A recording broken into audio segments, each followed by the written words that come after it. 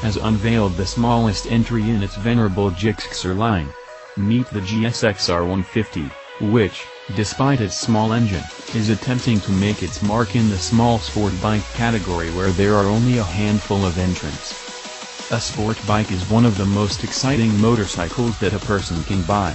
They come equipped with an extremely aggressive riding position that ensures that, through positioning a rider right on top of a tank, the bike can get the most out of a sweeping and winding road.